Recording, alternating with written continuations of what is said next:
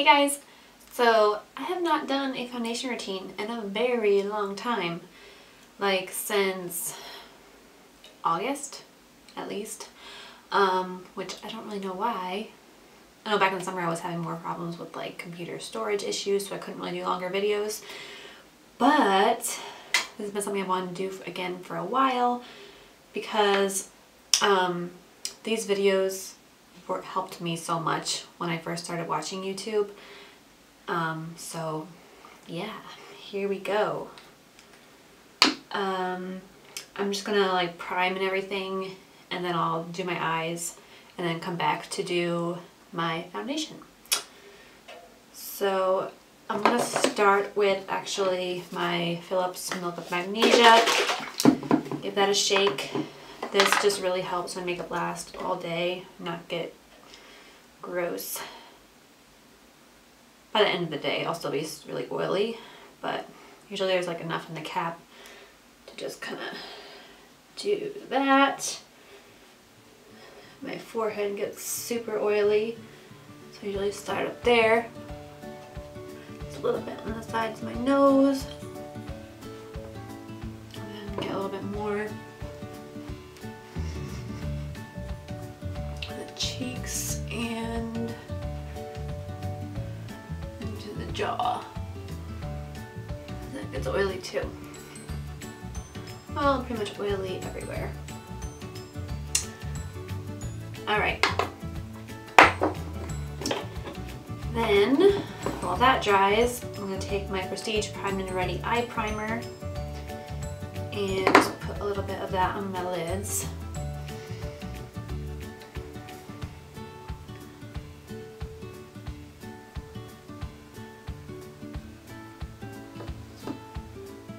I got enough on this side.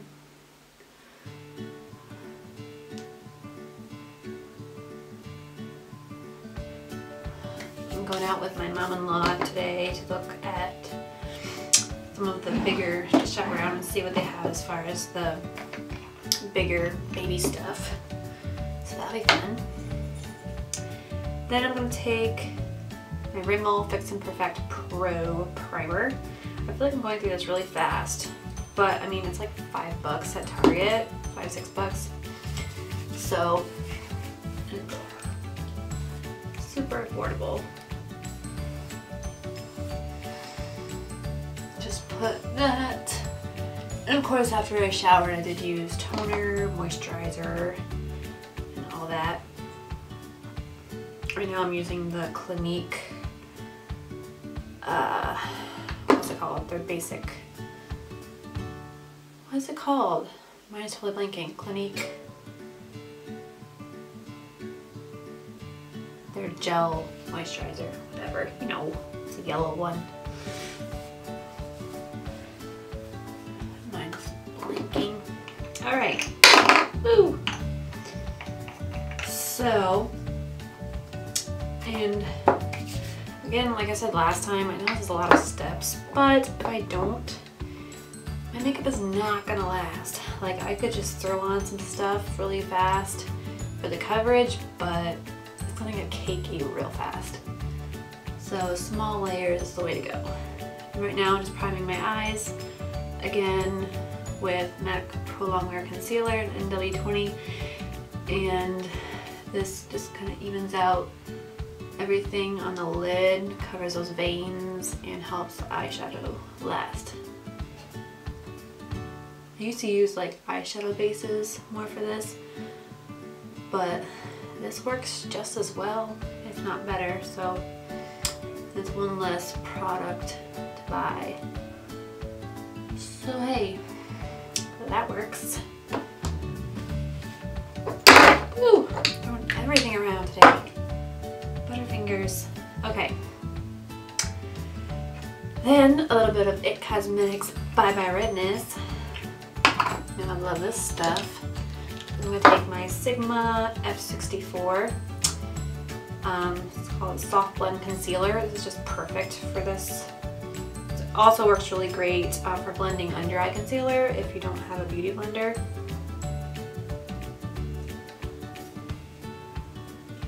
What is on my face? Okay. So I'm just gonna go over the areas that are very red.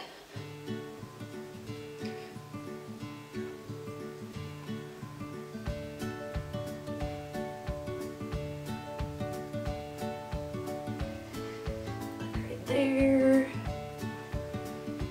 And then I'm just getting like a tiny bit on the brush when I do this. Really just like wipe it around the edges. A little goes a long way.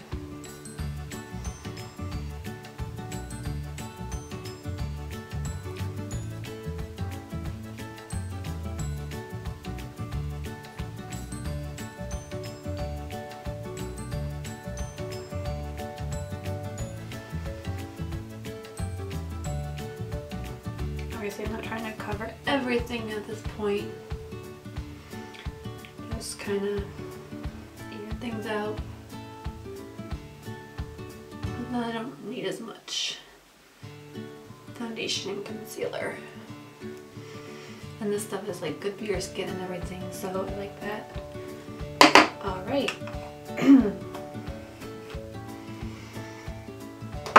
Then I'm going to set that a little bit. Again, helps everything last with this powder my mom gave me, the Clinique Redness Solutions, which is the pressed, very finely milled yellow powder.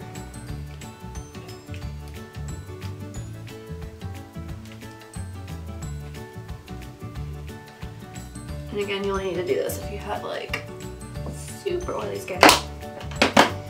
Okay, I'm going to do my eyes and I'll be right back. Alrighty, so the eyes are done. I feel like I look really weird with my eyes done and no foundation. Some people can pull it off and go out like that, but I cannot. It just does not look even. Alright, so today I'm going to use, lately I've been using my Tarte Amazonian Clay foundation. My skin has been going nuts, and I know this doesn't break me out, so I just wanted to be able to kind of calm down, and then we can figure things out. So yeah, so I'm just going to take my beauty blender. Oh, I guess I missed a spot. Whoopsies. But I always wash it with Bronner's, Dr. Bronner's soap. Right now I'm just using the bar soap, and it works really well to wash that. So I'm just going to pat it in. I'm probably going to pick up my summer shade since I have a 20% off coupon and a gift card for Ulta. Couldn't even remember if I pressed record. That's my pregnancy brain for you. But I love how this just blends in really easily.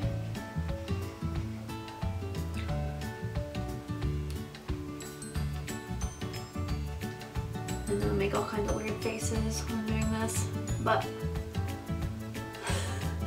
that's just what works. All kind of stuff stuck to my face today.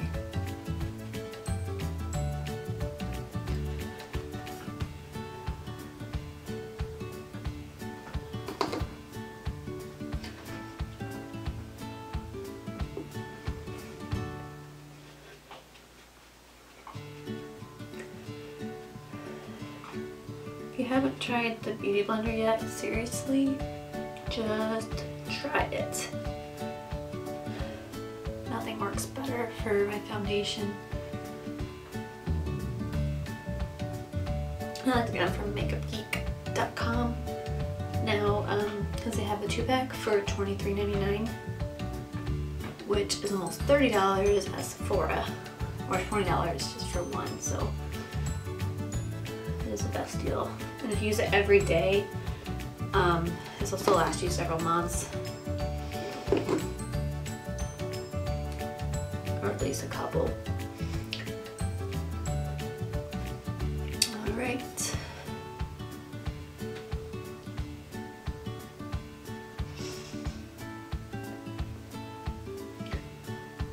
Alright, it looks a little better now. And I have this in the shade light beige, if you're wondering. So this definitely won't work when I start self-tanning. Okay, then I'm going to take MAC Prolongwear Concealer, as always. Put it on my finger. And the under eyes.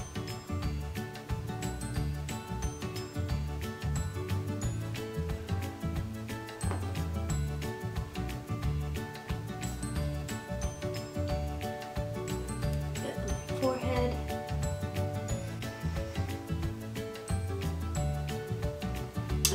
Lexi is whining out there because Justin's sleeping and I'm in here.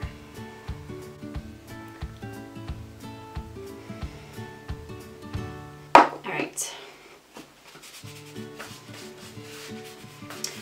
Beauty blender again.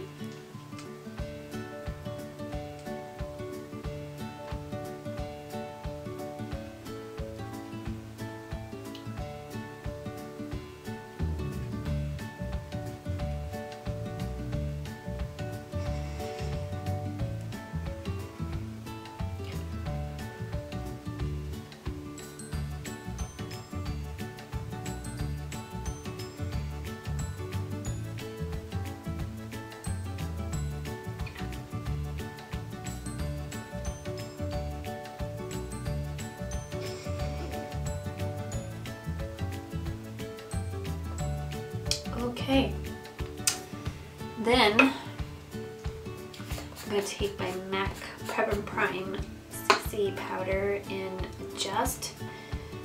If you have large pores and oily skin especially, this powder is awesome for setting under eyes and anywhere else.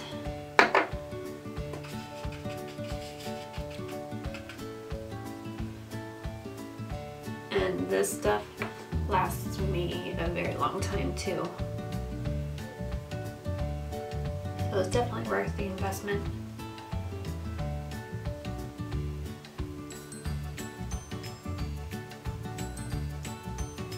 I think it's about $26.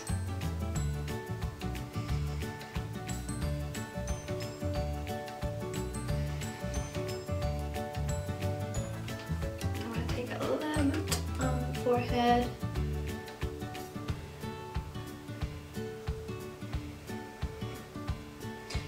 And this brush is just that $3 blush brush that you can get at Target. Oh, got hair on there.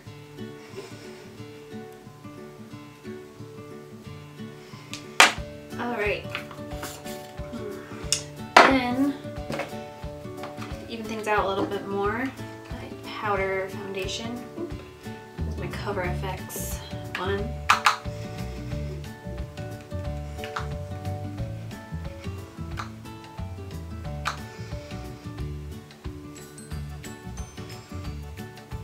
And again, e.l.f. brush. This one's $6 at Target.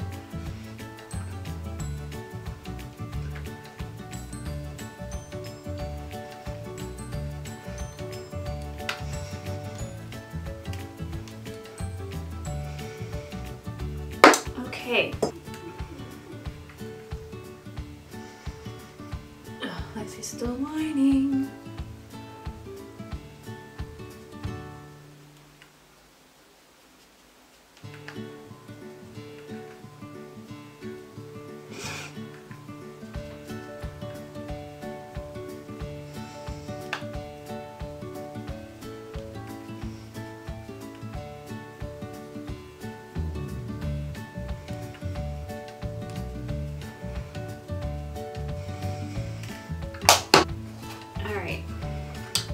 Then for bronzer, I'm going to use my MAC matte bronzer. I've been obsessed with this since getting it for Christmas. And my Sedona 813 stippling brush. Favorite bronzer brush of all time. And I love this bronzer too because like you can really get the brush in there and it doesn't like kick up extra powder. It's so well pressed.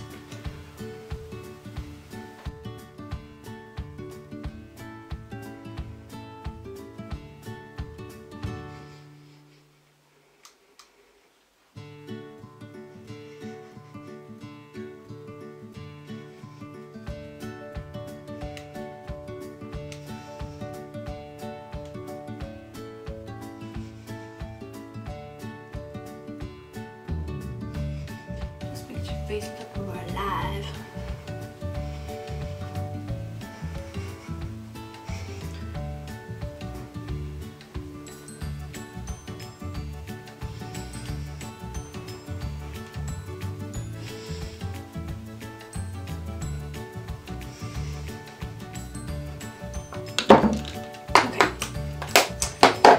Then, just kind of even out my neck, I'm going to take this big powder brush and some Techniques with my Maybelline bronzer and just put that on my neck. I do this like year round. I don't know why, I just like to.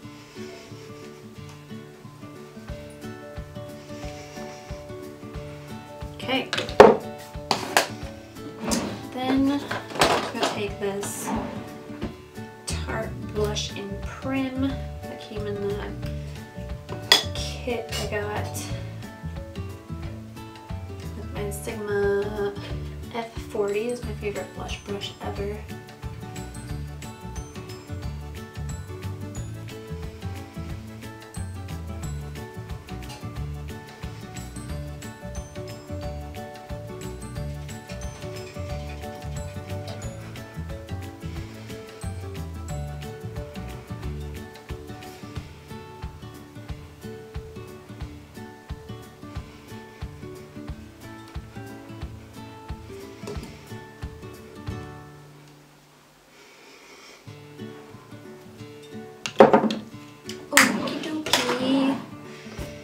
And then to brighten up a little bit more under the eyes, NYX Radiant Finishing Powder. Love this stuff. And again, that e.l.f. blush brush.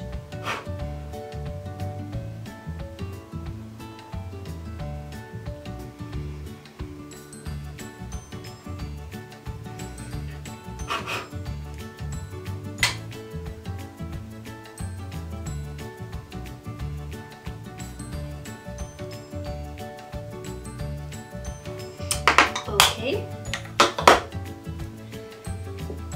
Then for the highlight, my MAC Mineralized Skin Finish in Lightscapade. I'm just gonna take a little bit with my finger on the cheekbones. I like to keep everything else matte because my oily skin is shiny enough, but then just use a little bit of highlight to kind of get some more dimension and life to the face. So it's not just totally matte. I feel like it turns out better when I'm not filming. Figures.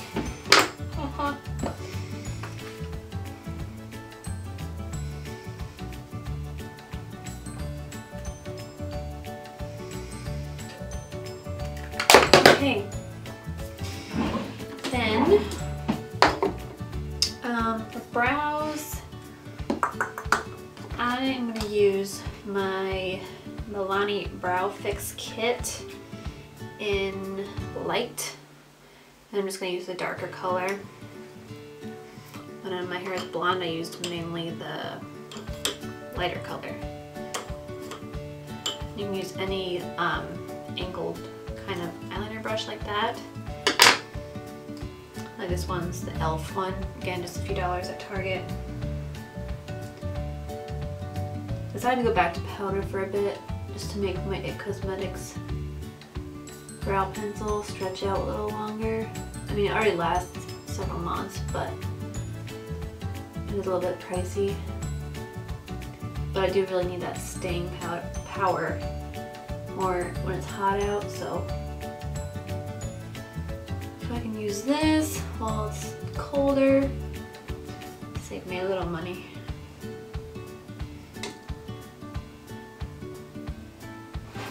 Ugh, I'm not the best with brows.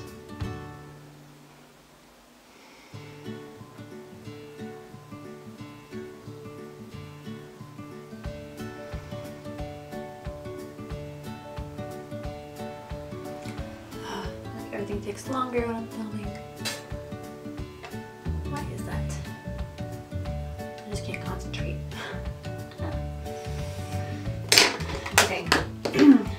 then I'm just going to use the spoolie on my other brow pencil and my Maybelline Brow Drama Sculpting Brow Mascara. They came out with this not long ago, and for me it's definitely not enough by itself, but when I use the powder, since that doesn't have like any shaping really to it, let's use a little bit of this and it works to kind of finish them off. But I really don't know what they were doing with that weird brush. Like, what's the point of that big ball? It was just kind of weird. And I have this in soft brown. Yeah. So, yeah. And then last I always do my bottom lashes.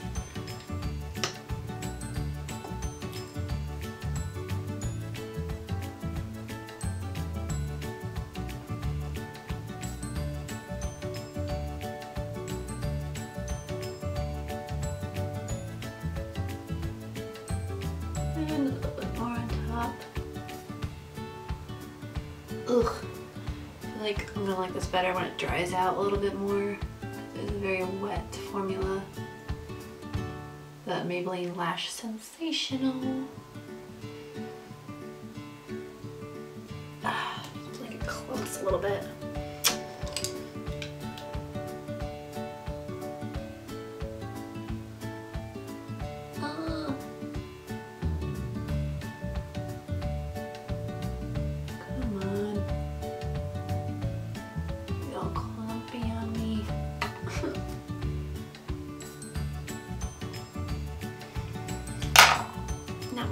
Not working. I brush that off better.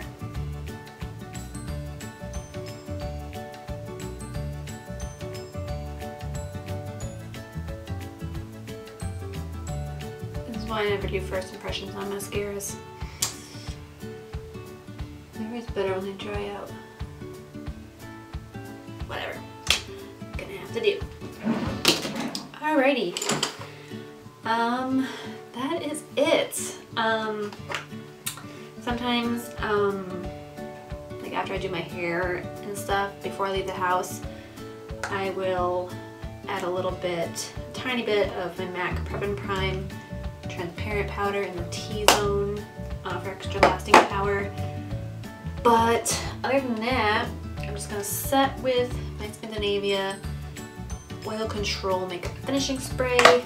Love this stuff. It helps take away the powdery look and just set everything to last all day. Ugh, getting that lip junk. Lip junk? Yeah. So.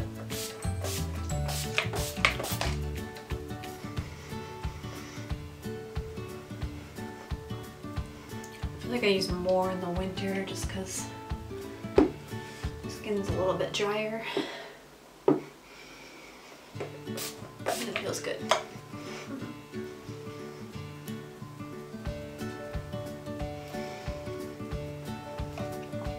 Alrighty. So that's it for this foundation routine.